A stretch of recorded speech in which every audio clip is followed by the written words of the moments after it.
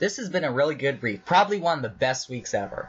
Back Alley Flash performed for standing room only crowds all week. I couldn't even invite anyone else to come watch. Gaz had dollar signs in his eyes. This is an incredible start for my band. I even managed to have a great Christmas.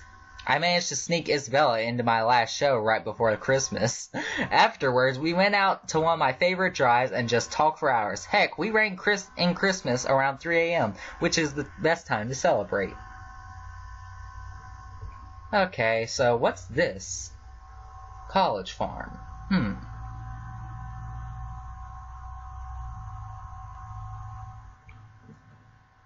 Okay, well, I'll just keep it like this, and I'll change it, later if I don't like it through this week. Nothing good lasts forever, I guess. Time to get back to school. Ugh. I have a few new classes this quarter and a few continuations from last quarter. The continuations, luckily, are being taught by some of the same professors, so I don't have to learn new names this quarter. I even see a familiar faces in the class. It looks like Anne is in here with me. We share a quick nod as we get seated next to each other. I also notice a vaguely familiar face.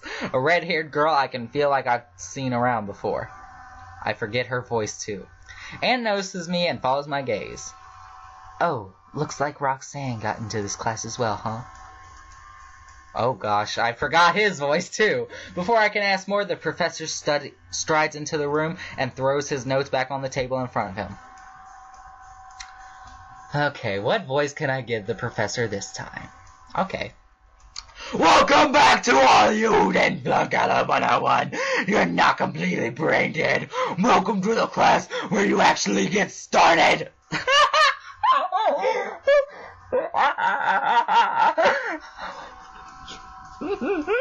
Oh gosh, he's like a monster ready to attack. Although I'll be lecturing you, and there will be homework, the majority of your grades this quarter is going to come from a paper due at the end of class. This is an evil teacher, dang. Oh my gosh, why? Why'd I give him this voice? Oh, and I remembered Roxanne's voice, so I can do her voice right. Of course, I'll be expecting your paper to be inclusive to the topics we discussed in class. Though don't think you can skip my class all quarter and BS your way through a grade 8 paper. Crap, that was half my plan. That being said, as some of you know, I am a tenured professor here, which means I can indulge in more advanced classroom techniques. If you'd like to show me more about it, come see me after class for an extra credit excitement. Otherwise, all in your books, I don't plan on going slowly this quarter. Don't try to stay awake before we're out there. Okay, that hurt my throat. Let me take a drink of water. Dang, that voice. Woo. The professor drones out for the rest of class, getting right into the new quarter's lessons. By the time class is done, I've already got a page of notes to look over tonight. I don't know what the event is, and by my notes, I mean a pile of unreadable dribble. Of course. I don't know if I'm going to be able to actually paying attention in class. Maybe I should see what the professor's offer is. I might be able to scam my way out of doing any real work this quarter. I pack up my things along with the other students, but instead of heading out the door, I head over to the professor. Hey, Max. Oh, wait, no, that's Sally's voice. Hey, Max. And surprised to see you in this class. I transferred over this quarter, actually. I'd heard the professor was interesting. Yes, he's very interesting with a voice like that. Oh, whoops. Okay. Well, he's a college professor. What's the worst he could do? Please, I'm a tenured professor!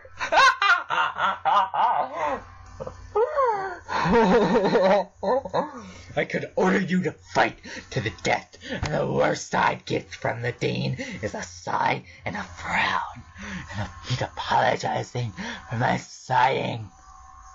The professor looks over the volunteers. Other than Anne, I see a few other classmates I recognize around campus. Is this it? I suppose I should have expected more.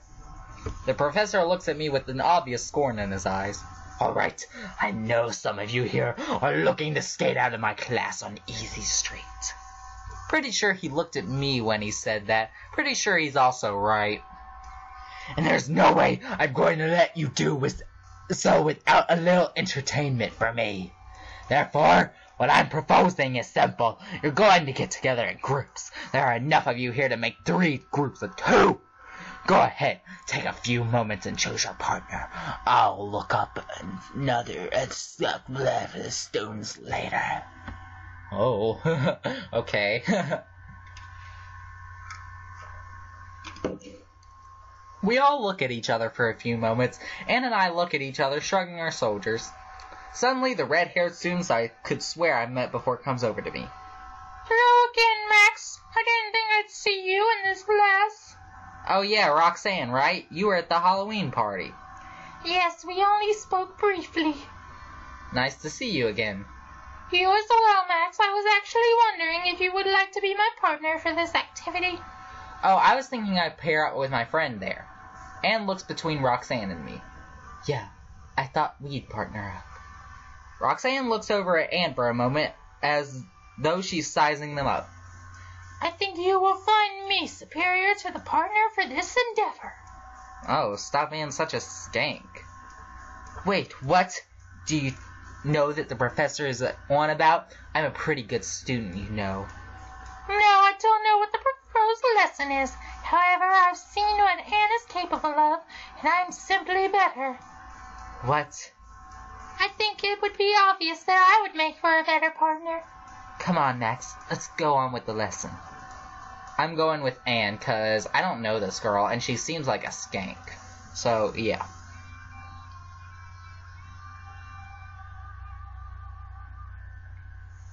I do love when the ladies fight over me. I'm just so awesome. Sorry, Roxanne, but Anne lives with me, which makes it much more convenient, you know? Plus, you were a bit rude there. I was merely... That changed. I was merely stating facts. If you chose to ignore them, it's your loss. Roxanne walks over to the other students, I guess making her case to them.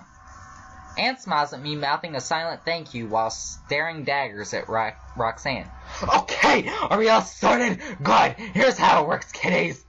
You partner, and you are study buddies. Your grades are intertwined. Once all assignments are turned in and the tests are done, you'll both get the average of your 2 grades. However, if one of you gets tired of all the working, just come to me and ask for the answers to the final. I'll give them to you. You'll pass this class, and you won't have to do any other work. Here's the rub. If you come to me and the other doesn't, then the one who didn't ask for the answers will automatically fail the class. But if you both come to me, you get C's. Simple as that. Get your work together, and I hope you're smart enough to do it. I can't do this with my throat. My throat's so sore. Do you pray that your partner didn't decide to cheat? Do you think take your C's and call it a day? Chew on that! Now get out of my class! I have things to do! Evil teacher. And with that, Professor Teske just walking away from us. Most of us are looking Google-eyed at each other. What did we just see? Oh. What the hell was that about? I think I just got an easy passing grade for this class. Either way, I guess I'll have to keep an eye on Anne. So early in the new quarter, and I've already gotten a ton of work to do. It's ridiculous. My music's finally starting to get somewhere, and then they saddle me with so much homework I'll never leave the house again. Which is exactly why I made my way over to the cafe. Nothing says I have to stay cooped up while I do a bit of studying. Is that gonna be it for you? This'll be fine, thanks, Isabella. Come back later, and I'll make sure I'll give you a tip. No need, I've already got one, and don't hit on the waitress. She's almost certainly had it done often, and better. Really? She winks at me, and she sways away from me. Tease that she is. I've got my guitar on me, and figure it won't hurt to strum a bit while I eat, before I start my homework. I'm plucking a few chords quietly when the door opens and one of my classmates walks in. Oh gosh, I don't know her voice either. That's all right. I didn't know you'd be over here. Okay, I can't think of another voice after doing that professor's voice, so I'm just gonna give her this voice.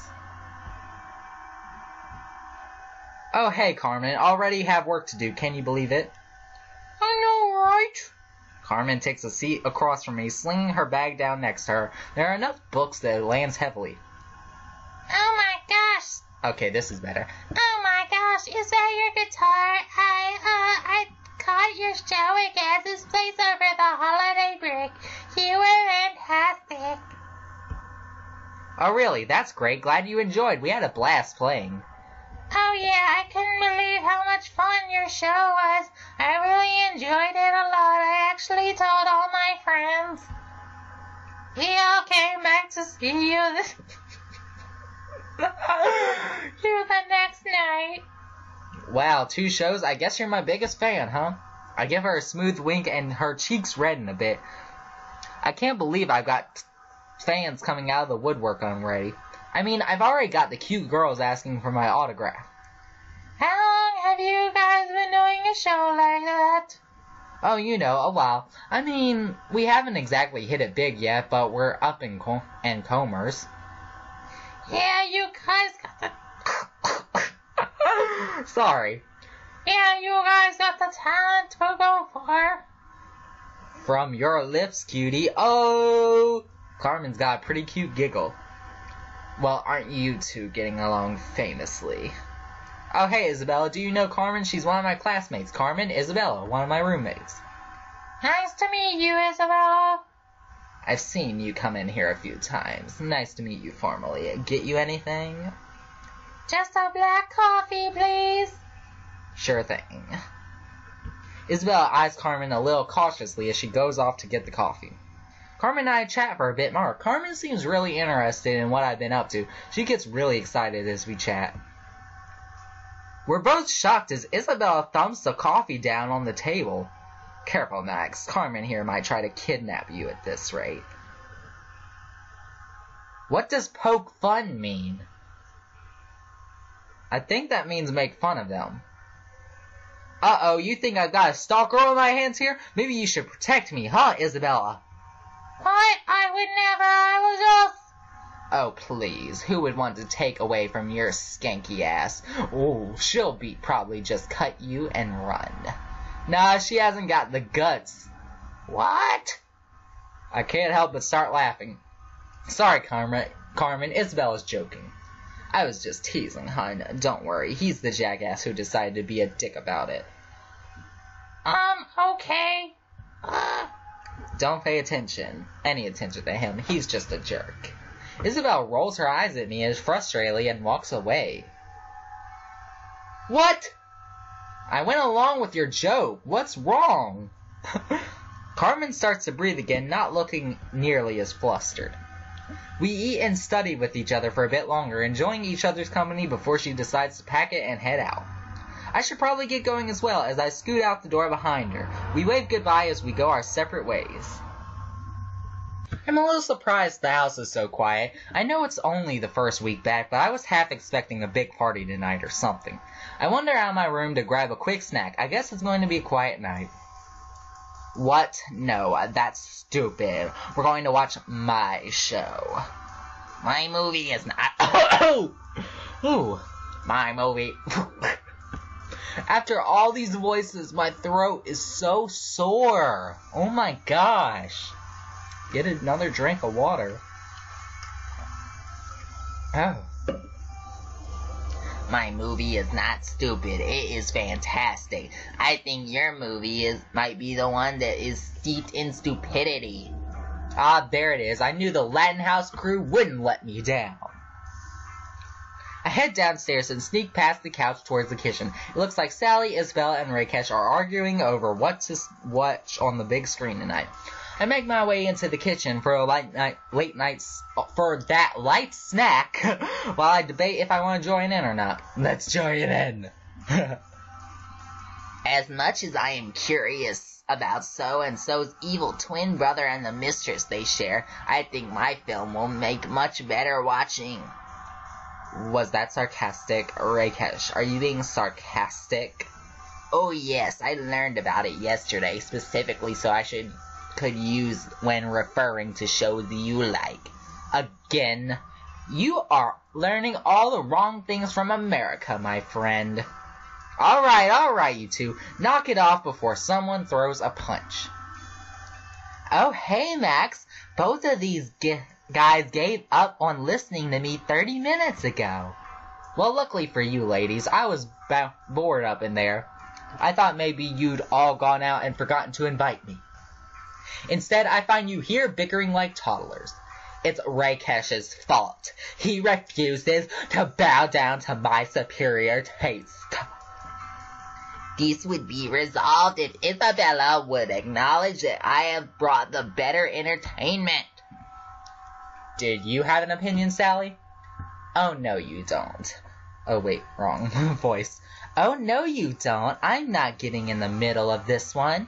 Fine, you people are lucky you've got me around, especially you, Isabella. I give her a wink and she blows a kiss. Alright, give me the movies. I'll figure out what we're watching tonight. I grab the DVD cases from the two of them, taking a moment to look over while I consider. Isabella appears to be on some kind of TV show bootleg DVD. The back is mostly Spanish, but the word telenovela catches my eyes. Rakesh, on the other hand, has me in some kind of Bollywood movie. His case is mostly in Hindi. I've been seeing a few posters like this around the web. The others are starting to look impatient as I mull it over. Okay, well, since apparently we did the wrong thing with Isabella last time, let's just get it back up. I make a big show of looking over both forms before I notice Isabella watching me intensely while she gently runs her tongue through her lips. Oh, okay. I roll my eyes at her, but she just laughs. Alright, fine, you win, Isabella. What is this telenovela thing? Isabella actually claps with delight as she grabs the case back away from me and plugs it into the player under the big share TV. Oh, you guys are going to love this. I used to watch this show with my mother when I was growing up. Sorry about the blue things right there. Every day I'd get home from school, and before I had my homework, Mom would tune the TV and we'd watch for an hour. What follows is essentially a soap opera. The dialogue is all in Spanish and there aren't any subtitles, so Isabella has to translate everything for us. I don't watch soaps in languages I do know. I certainly have no idea what's going on here. But Isabella seems pretty happy. There are a couple of scenes that are funny, just because of how dramatic that everyone's being on the screen. Overall, I don't get it, but everyone has a few good laughs anyway. Isabella is, of course, really into it. At one point, she even takes my hand to proclaim how romantic it is that one of the characters fell for the lady, even though she's really an evil twin. She doesn't let go of my hand for a while, though. It's kinda nice. Finally, the DVD runs out and we all clap. Thanks, Max. That was a lot of fun. A real blast from my past, you know. No problem. I really enjoyed it. You'll have to tell me more about this show some other time, okay? I could probably teach you a whole class about it, but I'll fill you in sometime. Okay, so we got the 30 back.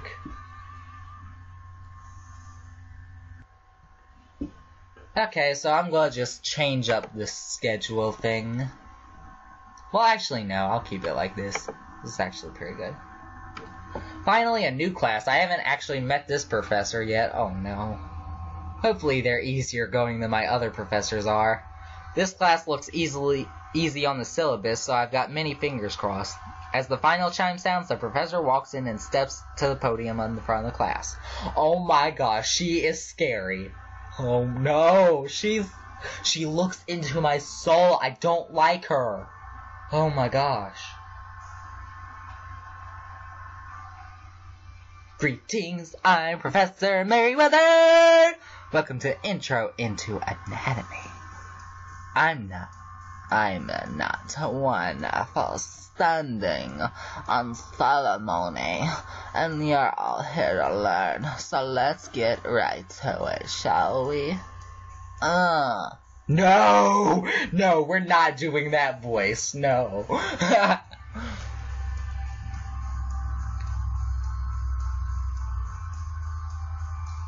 First our test, let's get a couple of you down here for an example.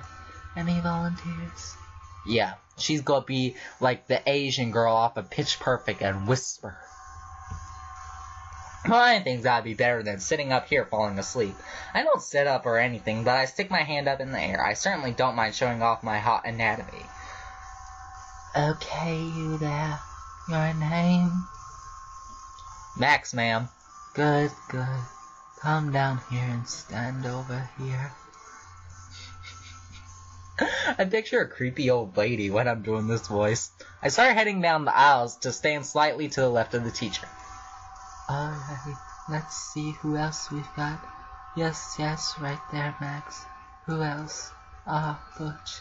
Please come to the front of the class.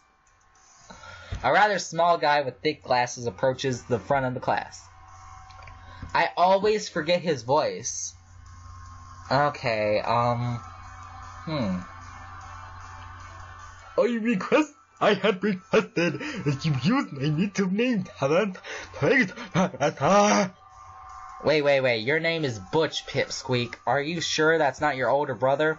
The guy looks flustered, and I'll admit I'm doing my best not to smile. It's why I do go by my middle name. Nobody ever thinks that I'm a Butch. He can have a very fast talking voice. Sorry, no nicknames. But moving on. Butch, you stand to my left. Butch grumbles, but we stand to her left. So, anatomy. We've all got it. This is an intro to it. I'm assuming all of you took high school biology class, right? I don't have to start with these basics. There are 2 humans. We've got that. Alright, you can never tell which one will stay to public schools these days. So let's take a look at these 2 specimens. 2 members of the same species, same gender. So sexual dimorphism is at a minimum. Still, we see how genetics and biology affect the members of the same species. One of these specimens is clearly working on definitely the muscle structure he was given was a little better. Ooh. Those should have the same anatomical parts, but you can see how those parts can be molded by different factors. I think she just told the class I'm cut. I should be mad, but I can definitely see some of this chicks in the crowd giving me a good look over, so I guess I'll give her a pass. The professor continues on like that for most of the hour, talking about the differences between the 2 of us. I'm pretty sure none of the class heard her. Where evolution most likely played a part, what parts are mostly like holdovers from our oldest times? It would probably have been a fascinating lecture if I didn't have to be a living doll for her to point at the whole hour. Finally, she gestures for books and me to sit down. We head back to our seats and she finishes up her lecture. When the bell rings, everyone feels out a little overwhelmed. Oh, Max, Butch, come here for a moment, will you? Damn, I was almost out too. Thanks for being my guinea pigs today. I've always nice and volunteers. Oh, I'm glad to see you stuck to 1 to 2 Butch. Yes, well, I need credit. Thank Professor Merriweather. I hope I can count on both of you to volunteer to help me in the future. Well, since this is our professor, we should probably suck up to her, so we'll be happy to help. Hey, you just told a room of hot co-eds what a stud I am. You need any more help like that, you let me know. I'm always happy to stud. That was not at all the point of my lecture, young man. You should probably have paid closer attention. But at least you'll be interact something.